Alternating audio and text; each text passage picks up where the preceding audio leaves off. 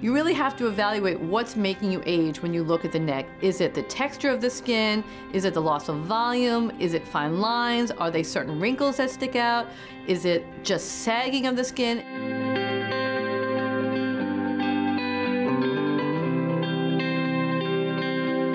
There is no single right way to treat the aging neck. You really have to take a look at the patient and decide what combination approach needs to be used.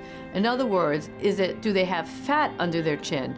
Is it wrinkles? Is it fine lines? Is it crepiness to the skin? All these different aspects of the aging neck need to get treated differently. If I feel like a patient has too much fat under their chin and that's what's contributing to the aging neck, I may suggest Kybella, which is an injection, which dissolves the fat under your neck.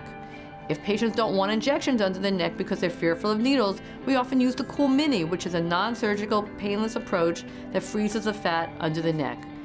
I look to see what you might need, what the best treatment options for you. Some patients need Botox under their neck because they have prolonged cords which stick out.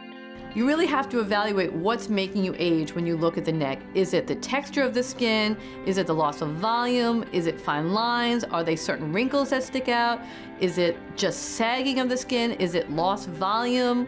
Is it the tone? So there's not one treatment for the aging neck. It's a combination of treatments that will best suit you. And what I do is I will customize a treatment regimen based on what it is that looks like you specifically need for your aging phase to make you look younger and rejuvenate that area.